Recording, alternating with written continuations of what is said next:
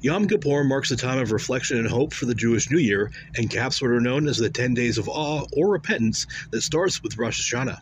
This is a period of introspection for Jews the world over as they approach God and ask Him to forgive the sins of the previous year while also hoping to be blessed for a good year to come. Rabbi Mendy Cohen of the Shabbat Jewish Center of Southern Utah spoke with St. George News about the significance and origin of the Jewish holiday. The holiday of Yom Kippur is a Jewish holiday. It's the holiest day in the Jewish calendar. What happens in Yom Kippur? Yom Kippur is called the Day of Atonement.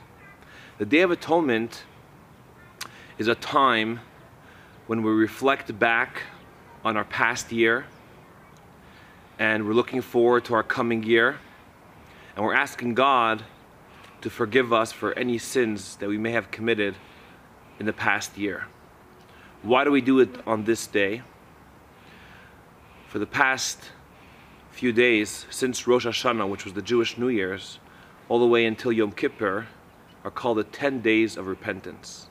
So Rosh Hashanah is the first day, and Yom Kippur is the last day. And on these days, God is inscribing in His book to see how life would look for every individual. Will he have a healthy life? Will he have a happy life, a successful life? Will he be prosperous? Will he have blessings?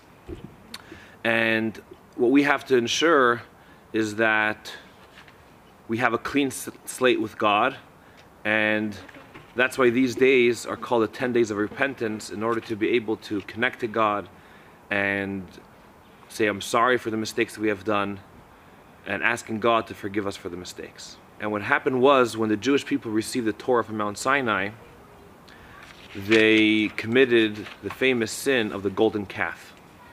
And after the sin of the golden calf, what happened was the Jewish people were not a good place. So Moses went up to Mount Sinai to ask God to forgive them. After two periods of 40 days, God forgave the Jewish people. And when Moses came down from the mountain, that was on the 10th day of the month of Tishrei, and that's the day of Yom Kippur. And ever since then, from that first time of Yom Kippur until today, we always celebrate Yom Kippur. This year, Yom Kippur starts at sundown September 24th and continues into Monday, September 25th. The Shabbat Jewish Center of Southern Utah is holding Yom Kippur services during this time and is extending an invitation to Jews of any background in Southern Utah and beyond to participate.